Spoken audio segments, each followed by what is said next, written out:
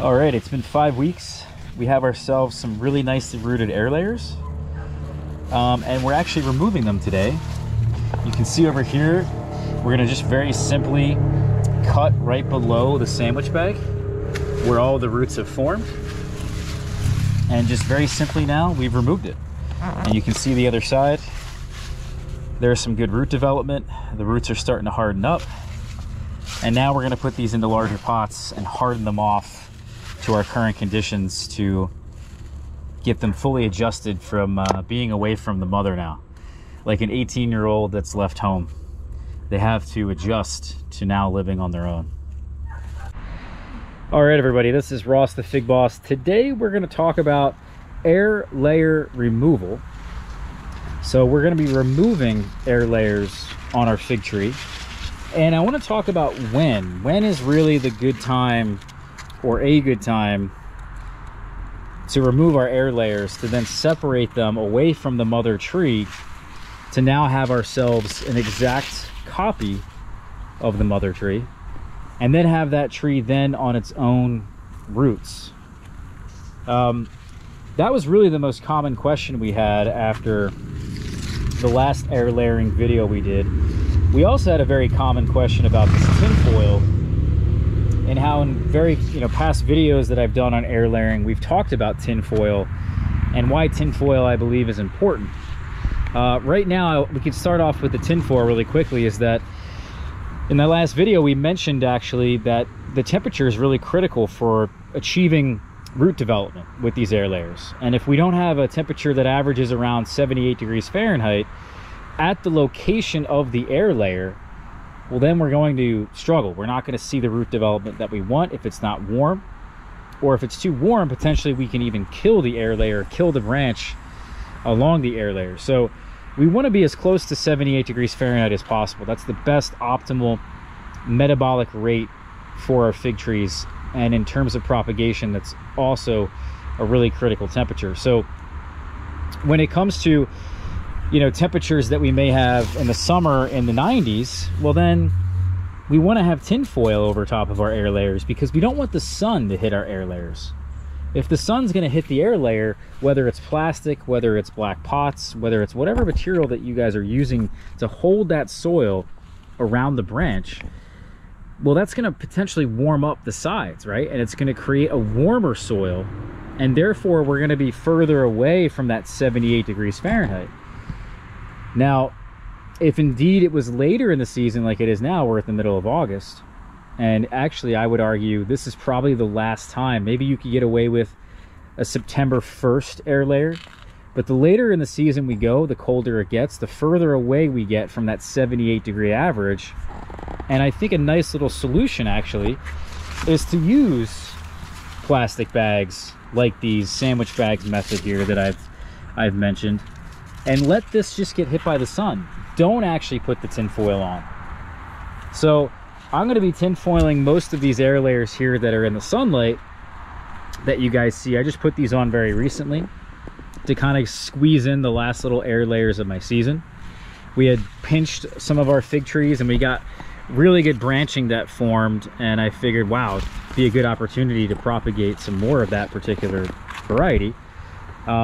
But as it is very late now, we're getting a bit cooler. It's definitely not, although today was 90 degrees, we want to make sure that we're keeping things a little bit warmer as we go down in the next couple weeks, because this is really the critical moment. This is the critical time. And then of course we just need to see good root development after we already have that root formation, which again relies on that 78 degrees Fahrenheit. So that was the question I got, was like, Ross, well, if you're putting the air layers on, you recommended in the past that you put on the tin foil, why aren't you doing the tin foil now? Well, because a lot of those air layers weren't in the sun. They were on the ground in the shade, and they weren't getting hit by the sun.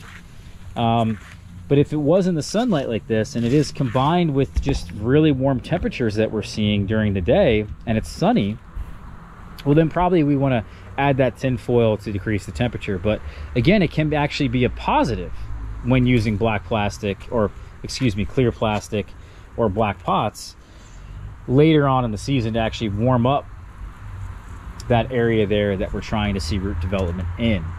In terms of when we're removing our air layers, that's the topic, the real topic of today's video. And that's really all about just having some patience. Really, there's no rush. I think that's the main message. Because the second we remove these air layers, when we make the cut right below where we put the air layer on, we remove this, now this tree is on its own. Well, if you look at this particular air layer, I have a bunch of figs. In fact, one here is ripening. There's some more up there. We have leaves on the tree. So there's a balance that has to happen between the roots that have formed down here on the bottom and what's on top. So we can almost kind of picture this as like a fraction, right? And that if we have only, let's say 5 down here on the denominator of the fraction, well then we can't have any more than 5 at the top, right? We can have less than 5 at the top. We can have a fraction of 4 over 5, but if we have 6 over 5, well then the roots are not going to be able to support what's on top, and we're going to really struggle to probably ripen these figs, to get good quality on those figs, also to maybe even support these leaves. I mean, that's really the main concern. When you have an air layer and you remove it, most of the time you got to remove these figs. Almost every single situation I would probably remove them, because these leaves are going to really struggle to be able to be supported actually by what's on bottom. The mother tree, which was in this 15-gallon size pot, is no longer supporting this air layer with food and water. So now it's on its own roots, and there's a shock period, just like transplant shock. When we take, you know, a tree in a smaller container and we up pot it into a larger container, well then there's a shock period. Or if we even just move our plants into a different environment, whether we have a change in humidity, a change in light, a change in temperature, a change in wind, whatever it is, the same thing happens, and it's even more extreme, I would argue, with these air layers. So we really got to have some finesse. We really got to be careful about choosing when, because we can't go back. Once it's removed, it's removed. You know, it's like you can't undo a surgery, right? You can't remove somebody's limb and then attach it right back on, and then everything's fine, right? Everything's the way it was. So the big message here is to have some patience. But what you guys are going to really want to look for is good root development, solid root formation. And for me, at least, I'll show you this one over here. There's really quite a few in the yard. I've probably put on somewhere over 200 air layers this year. You really want to see something that really fills this bag, you know, some really solid roots that are really filling up the container that you have selected to house the soil, to wrap that around the branch.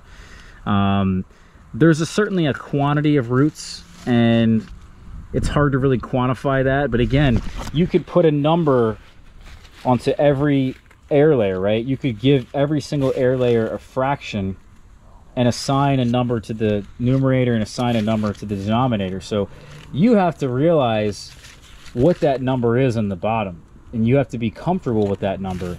The best case scenario is that if we remove this air layer, we don't have to remove any of the leaves.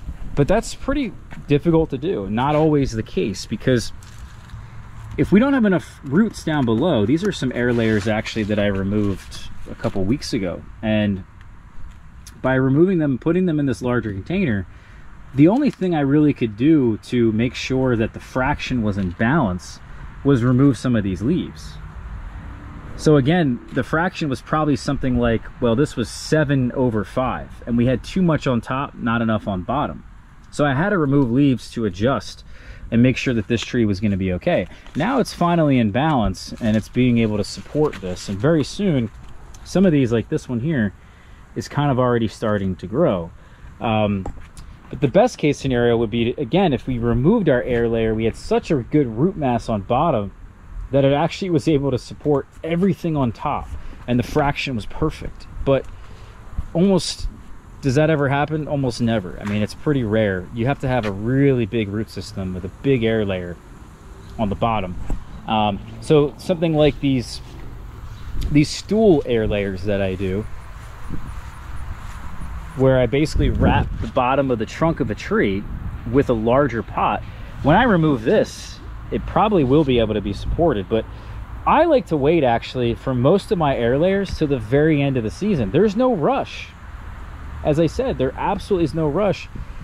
I even wait after frost. I wait until my trees actually get hit by a number of frosts, they're entering into dormancy, and then I remove the air layer. Because if we think about these air layers again as a fraction, well, if we don't have any leaves at the top, but we have all this root mass down here at the bottom because the frost came in and actually made these trees dormant, we lost all of our leaves, well then that's 0 in the numerator and let's say 5 in the denominator. So we have absolutely nothing to worry about.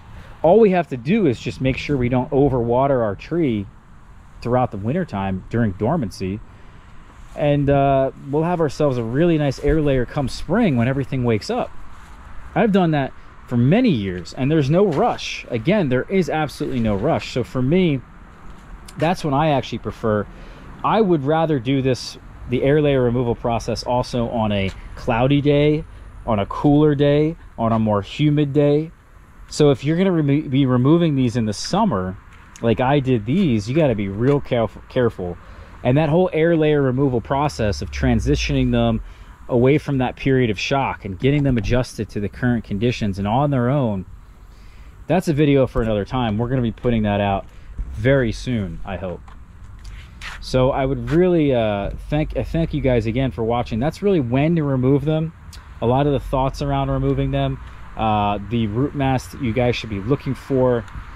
And then again, we talked a little bit about the tin foil. So hopefully you guys are having good success with your air layers, and you're having also a really good fig season. Ours, now that we're in the middle of August, is kicking like you wouldn't believe. We got some really nice figs that we've ripened so far this year. Stay tuned for that. We'll see you guys soon. Hit that subscribe button. Check out our blog, figboss.com. See you guys for the next air layer video. Peace out.